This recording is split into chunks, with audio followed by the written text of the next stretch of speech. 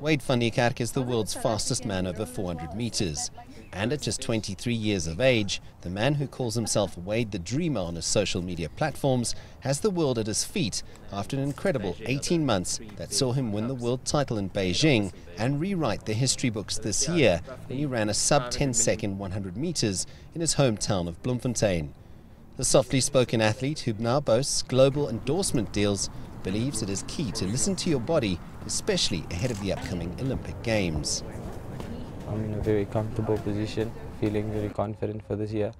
But obviously, it's all about that day-to-day, looking after yourself, step by step, extra effort that you have to put in to obviously be as healthy as possible when it gets to Olympics. So at this very moment, I'm just trying to find momentum in training and looking after my body. Van Niekerk is without a doubt the favourite for the gold in Rio.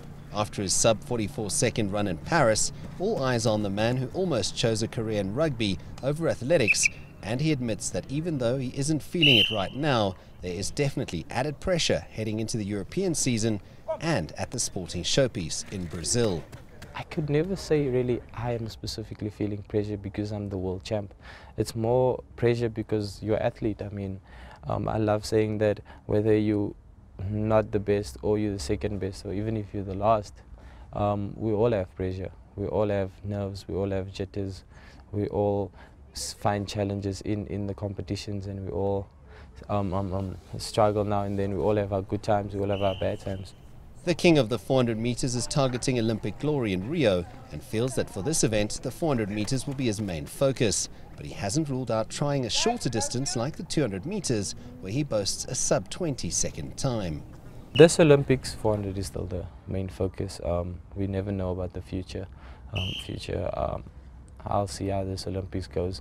I've set goals for myself, and there's a specific time that I obviously want to achieve, and so on.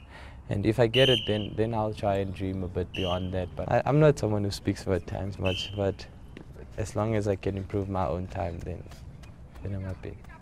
It's just one of those achievements that I'd like to tick off in my journey, in my story one day, and say Olympic gold medal tick.